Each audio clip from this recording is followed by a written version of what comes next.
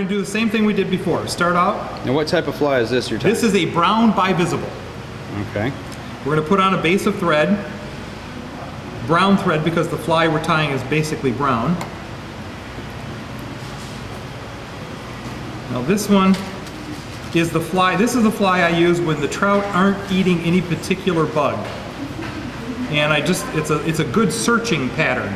That is, it's a good fly to put on that's easy to see and that the trout think is food, so it's a good one just to put on and search for trout with if they're not actively feeding. All right, we're going to use brown hackle. Again, this is chicken feathers. It comes off this neck here. We're going to use this feather to make the tail. So we'll take off some of this.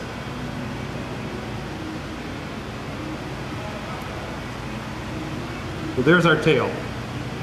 Now you want the tail about as long as this hook shank. All right? We'll tie that on. See, this is what the bobbin is for. It's like having really long, little skinny fingers. Lets you get around the hook. We'll cut off that excess junk there. All right, now we need a couple of feathers for the body feathers. Now what we're going to use, again, is chicken feathers. Here's one I have left over from one I tied earlier. Now as you see on this fly, the back half is brown, the front half is white. So we're going to tie the brown feather on the back.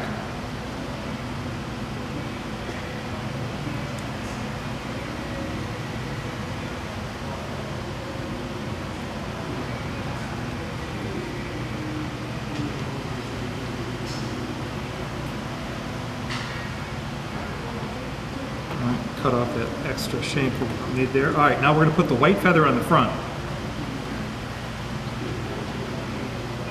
Let's see, where's my white feather? Now that'll work. Now this feather is so long, you see that? We can get a whole, no, I don't want that feather. Where's the other one I have? There we go. All right, this will work. So we're going to tie this on the front part there.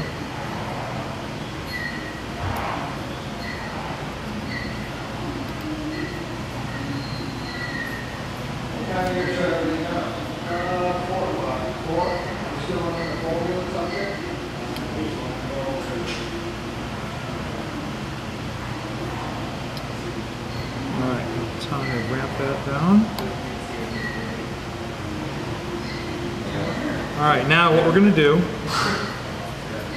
take the brown feather. Now this one's getting a little bit short, so I'm actually going to grab it. See, these hackle pliers here are made just to grab the tips of feathers. So my fingers won't have to hold on to it, they'll hold on to it. We're just going to wrap this around the shank of the hook.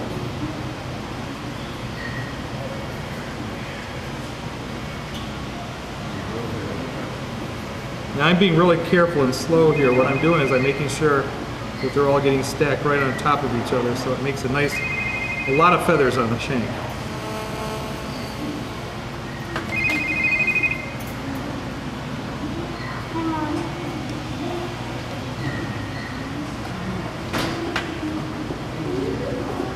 Wrap this right up to the front where the white feather is.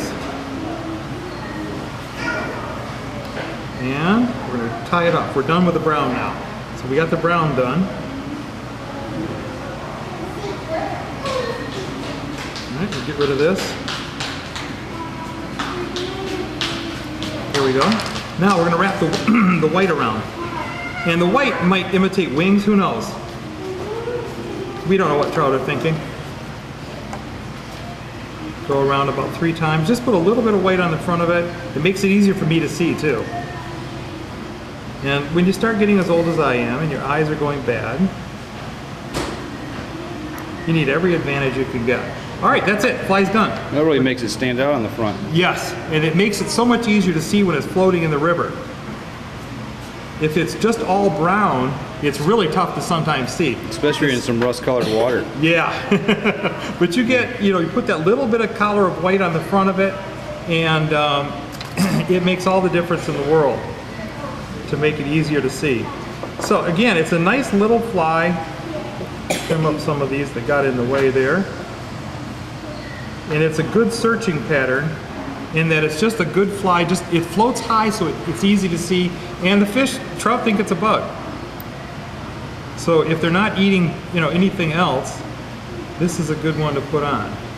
A little head cement to hold everything together.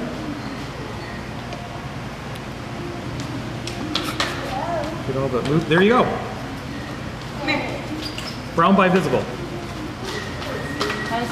See how good it floats? I mean, it'll float on the water just like that, right on the tip of the fibers like that. It'll float just like that. It's a really good little fly.